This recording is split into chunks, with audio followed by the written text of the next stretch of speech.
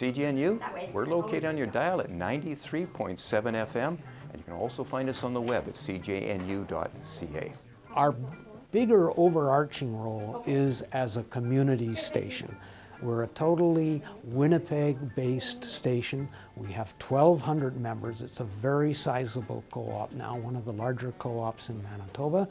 And we're an independent voice. We can tell it as we see it here in Winnipeg. CJNU is a remarkable story.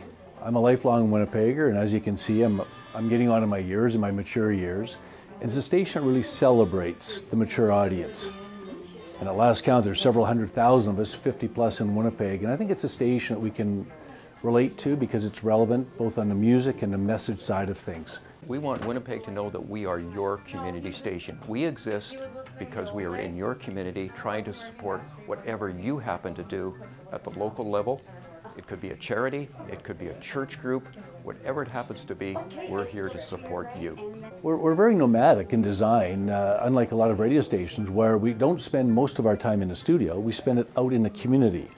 And we like to take our message and our people right out in the community so we can understand the fabric of what's happening and report that news and that story and that information. I like to call us the traveling gypsy radio station. We're somewhere different every month with you guys, the Winnipeg Foundation, Winnipeg Harvest, Heart and Stroke, just tons of different people in the community. I think that it's so important. The volunteers that come out of the homes in Winnipeg are incredible on a ratio basis, probably tops in Canada. It's a great community and volunteers make it happen. Without them, there would be no CJNU. We're basically volunteer run, so yeah, that's it really. If there were no volunteers, we wouldn't exist.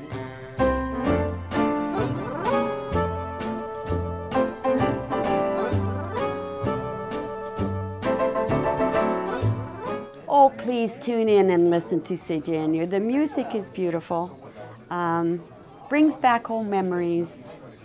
And I remember when we were at Grand Park, a young couple came in and they said their 2-year-old and 3-year-old enjoy our music because it calms him. So there you go. It's a nostalgia radio station. It's community-based. We're on 93.7. Try it. You'll love it. I don't care what age you are.